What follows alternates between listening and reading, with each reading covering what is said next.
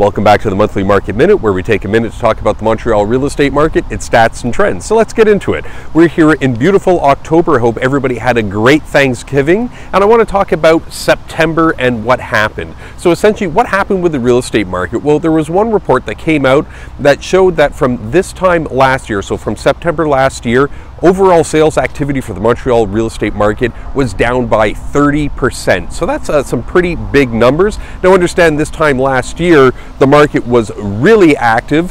So that 30% drop obviously is a big number, but it is from such an incredible high that it, all things relative. But do keep in mind that this amount of sales for the month of September was basically as low as we saw in September 2013. So that's really kind of how far you had to go back to find sales activity that low. So definitely a big swing in the market that we've seen in the short term, but also in the long term, as you can tell.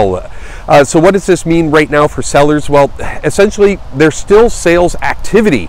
So buyers are still out there. They're buying. The interest rates is obviously dampened their buying power, so they're definitely looking at lower prices just to fit into their monthly payments.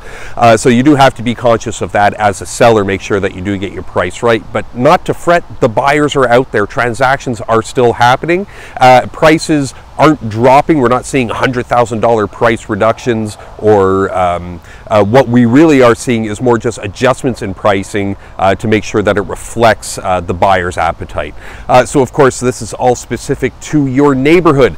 So it's you can't paint with a broad brush here. You really do have to look at your neighborhood and your style of home and to get your price right. We're definitely looking at the details in this challenging market. So if you have any questions, of course, feel free to get in touch, and we'll see you soon.